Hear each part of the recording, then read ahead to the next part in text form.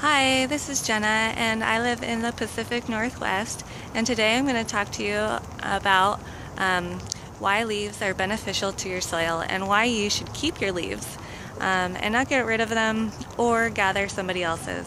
So recently it was fall cleanup day, and all my neighbors bagged up their leaves and set their leaves at the curb, and it was very convenient for me to go around and just load them into my car.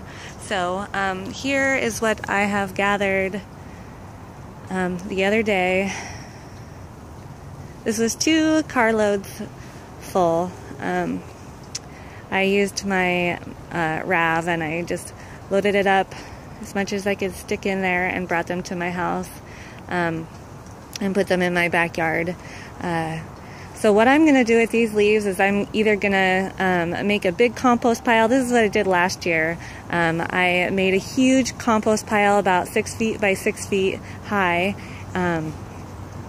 right here, right on top of my garden bed, and I layered in chicken compost and any compost I had left from my garden.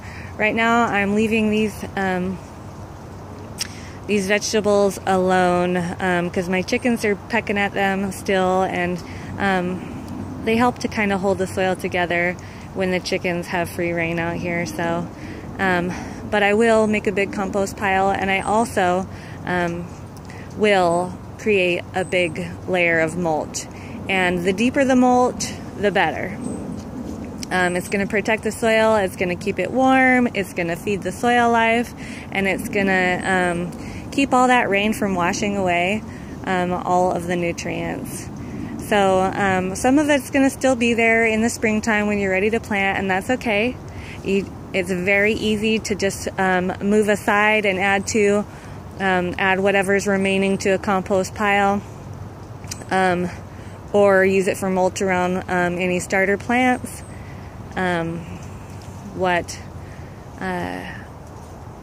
it's doing all winter long, it's also breaking down and creating compost. So when you move whatever's left aside, you know, you'll have soil that's totally ready to go. I have my chickens, and they go through and they help to break it down, especially if I have a big compost pile of it. They love to get in there and dig the compost. The leaves aren't as easy to kick through as the wood chips, and as you can see, they've gone through all the wood chips that I've laid about and kicked them all over the place. That's okay, I'll clean it up in the spring. Right now this is totally chicken territory. We don't come out and play in the yard. I come out here and do some yard work, but pretty much I let my chickens have it during the off season. So anyway, I would encourage you to keep your leaves, and it's okay to not have them chopped up. I prefer not to use the gas and run my my lawnmower over the leaves because I just don't want to use the resource. But I do get leaves from my neighbor who does that, because that's how he cleans up his leaves. He just mows over his lawn and he gives them all to me, and I find that it's really nice to add the leaves and the grass clippings right on your soil. It composts down a lot faster than whole leaves. So I use a combination. I use that, and then I put a big layer of unprocessed, unchopped leaves on top, because the thicker the better. It's going to compost faster the thicker it is. It's going to add more protection, and it's going to condition your soil better.